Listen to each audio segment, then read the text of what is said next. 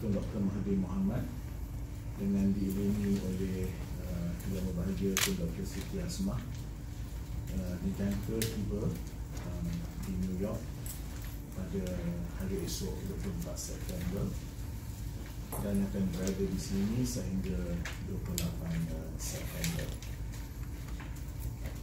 Ada dua orang menteri yang akan mengiringi Yang Amat Berhormat Perdana Menteri, iaitu Yang Mohamad Datuk Seri Muhammad Azmin Ali, Menteri Haliwan Ekonomi, saya sendiri dan pegawai kanan, khususnya daripada Wisma Putra dan juga daripada Kementerian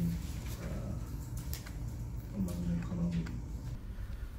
Prime Minister Tun Dr. Mahathir Mohamad, who will attend the United Nations General Assembly (UNGA), is expected to use the platform to further Malaysia's aspiration on the international stage.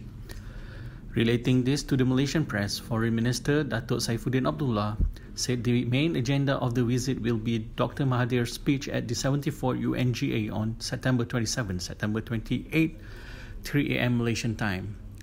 Saifuddin says he believes Tun Dr. Mahathir will repeat Malaysia's call for urgent UN reforms and stress that while these reforms are being done, it is important for member states to respect international institutions and rules.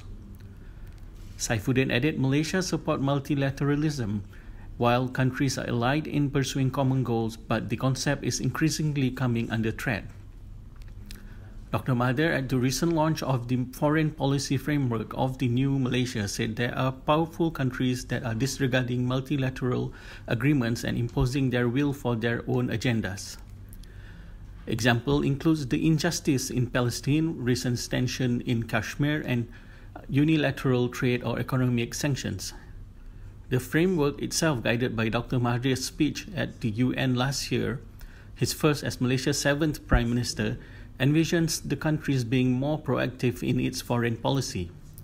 This week's UN meeting would be an early test of this new approach. Saifuddin says the Prime Minister will also speak on the topic Rule of Law Through Multilateralism at Columbia University's World Leaders Forum on Wednesday.